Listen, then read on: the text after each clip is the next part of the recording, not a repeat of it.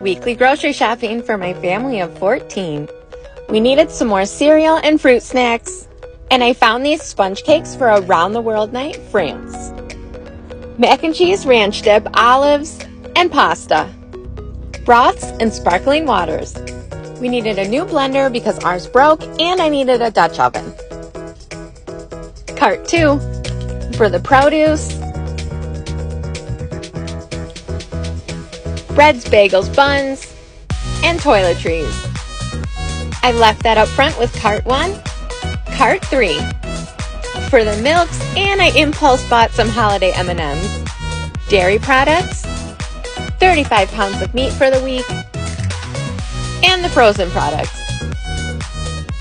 And it's time to check out. That's it for today. See you next time.